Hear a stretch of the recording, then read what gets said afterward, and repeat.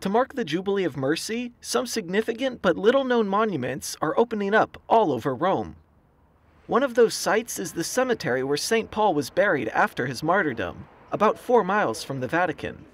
The necropolis was discovered through excavations between 1917 and 1918. It's one of the greatest records of Roman life in the first few centuries after Jesus Christ. The type of tombs show us that they belonged to people from the middle and lower class. Every niche had a cost. To overlook the street was most expensive because of its visibility. It was a way of showing the social class of the deceased his social status.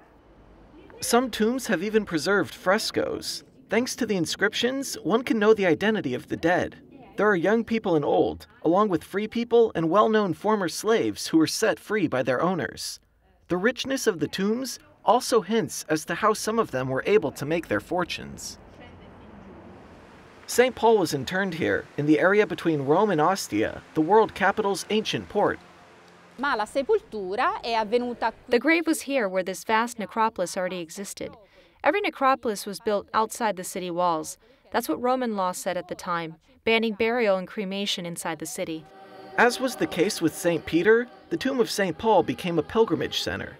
So they built a basilica over his tomb, St. Paul outside the walls. Popes typically visit the site every January 25th to mark the end of the Week of Prayer for Christian Unity.